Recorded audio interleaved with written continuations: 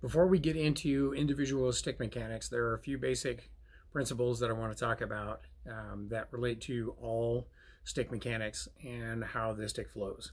So in this first video, I'm going to talk about, first off, what makes a good telling blow. Secondly, the physics, the basic principles of physics involved in throwing a good blow. And lastly, I'm going to talk about how I use my body to employ those basic principles of physics. So in understanding what makes a good telling blow, there's a lot of discussion, I'm sure, about sufficient force. That's the general standard that we have. Everybody has their own idea about what sufficient force means, and that varies widely from kingdom to kingdom. But for the most part, we're looking for what I refer to as a telling blow, as in something your opponent can tell you struck them with. And some of the things that need to happen in order to do that is, ideally, you want to be striking clean and unimpeded, with your opponent not blocking anything with either their sword and their shield. But some of the other things that need to happen in order for your opponent to feel a blow and for them to tell that they've been struck. One of the big things about this is the thing that people feel is energy transfer. We don't feel a push, we feel a punch. We feel a concussive pulse.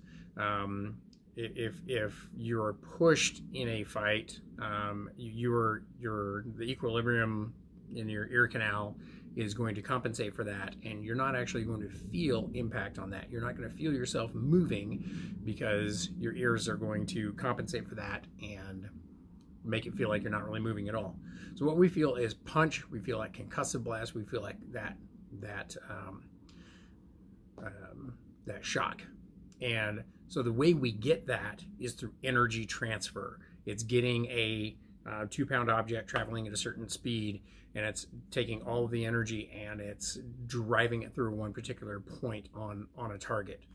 So if I were to throw straight down on my opponent, there's a greater chance that this blow is going to slide off of the helmet one way or another. So what I'm looking for is, I want to make sure that every blow that I throw is going to strike perpendicular to the surface that I'm targeting. I want a good right angle on every target that I'm shooting at. Okay, so I want to have this, because if I have that right angle there is only one direction for that energy to go, and that's through the target. And so we want to make sure that every blow that we're throwing lands perpendicular to that as much as possible. It gets a little, in any variation off of that straight line, if I'm hitting at a 45 degree here, I may still hit clean, but it's not going to have the same kind of energy transfer that I get if I hit perpendicular to that target. So that's the ideal, is we want to make sure we're hitting perpendicular. The other thing is, if I throw so that my hand is in line to the target right here, then I'm striking at the target here. So what I want to do is, as I finish a blow, my hand is actually going to cross my center line right here, so that when I finish, I'm looking directly under my blade at my opponent's face. And what this does is it makes it so that as I'm crossing the center line, I'm driving the energy through the target as opposed to stopping right at the target. So if I finish this here so that my hand is in line with my target, I'm only throwing to the target. So we want to make sure to cross the center line. Also, part of the way that I get the power on my stick is through stick rotation. I'll cover that a little bit more in the physics. However, if I can get 180 degrees of rotation on my stick from my shoulder right here, if I can get that much rotation and I hit clean and unimpeded, this is going to deliver a telling blow. That is going to deliver something that your opponent can tell that they've been struck with. So we want to be landing perpendicular to the surface that we're striking. We want to have our hand cross the center line, and we want to have 180 degrees of rotation in all of our shots. So that's a little bit about what makes a telling blow, what people feel, and again, we're looking for energy transfer. So the next thing I want to talk about is the physics, the basic principles of physics that are involved in stick mechanics and in fighting.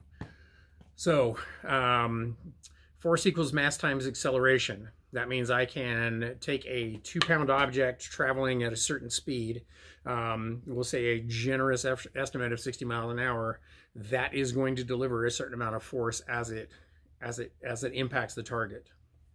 And so we want to have, as much as we can, we want to maintain as clean line as possible for the delivery, so that we can get that stick rotation that we need. One of the other things that applies to us is an object in motion tends to stay in motion. Just as it takes more electricity to start a light bulb than it does to keep it burning, it takes more time for us to begin a shot than it does for us to finish a shot, for the most part. And the largest time expense that we have is in generating motion and in getting the stick moving at all. And in a minute here, I'm going to go into how I do that. But that's something we want to keep in mind when we're doing pedal work, when we're doing stick mechanics, is that we're trying to find the most efficient way possible to get the stick moving at all. Once the stick is moving, then it will have all of the force that it needs, because force equals mass times acceleration. One of the other things that I work with a lot regarding physics is, this is something that will be familiar to aerospace aerodynamic engineers, people that understand aircrafts and center of gravity and that sort of thing. It's what's referred to moment arm, or arm end moment. And what that is that means that the further away my hand gets from my shoulder, the heavier this object becomes on the other end, and the more difficult it is to control this object. So I want to make sure that I'm keeping my hand in my core as much as possible, because for instance, if I had a gallon of milk in this hand and I could hold it here almost indefinitely, but as I get my hand further away from my body, the object becomes heavier and heavier. And while this is only a 2-pound stick, it still applies that the further it gets away from my body, the heavier this object is going to become. And that's a very basic principle of physics that basically creates more work on the end of the stick as you're throwing your shots. So the next thing I'm going to talk about now is how I use my body to get those mechanics to happen. There are a number of ways in which we can generate motion and to get the stick moving. As I frequently say, there is no right way to do this, but there are a lot of wrong ways to do this. And this is a way that I have found that is efficient and gets the stick moving easily, and above all else is kind to your body, so that you can be doing this for a lifetime. So one of the most common ways that we see the people doing it is having the elbow out here and using this kind of lever action at the shoulder, where people will kind of chicken wing down here and throw to be able to kind of pull that down.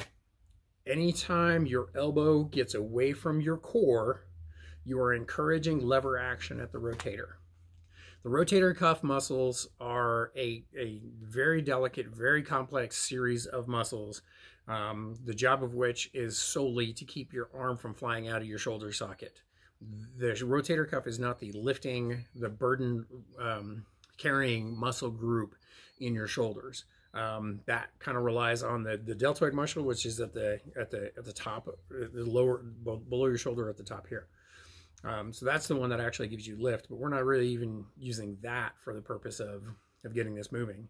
But anytime your elbow gets away from your core, you're encouraging lever action at the shoulder. And if you want to save your shoulders, you want to get away from that.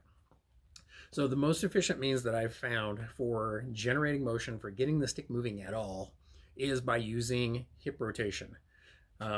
As I use my hips, adjust the video a little bit. Okay. So as I use my hips to generate motion, as I rotate my hips, what happens is, as you notice, as I get this hip rotation from my hip through my torso up through my shoulder, you're going to notice that my shoulder naturally moves as part of this hip rotation. An object in motion tends to stay in motion, an object at rest tends to stay at rest. So once we get the stick moving with just this simple hip rotation here, And I'll be covering what that hip rotation is in a later video.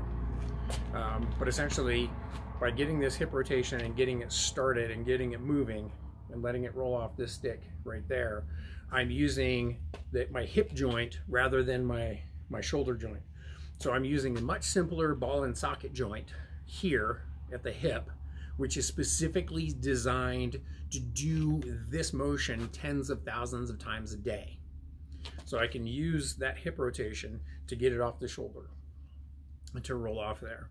So one of the other things about the arm in moment and keeping my hand into my core.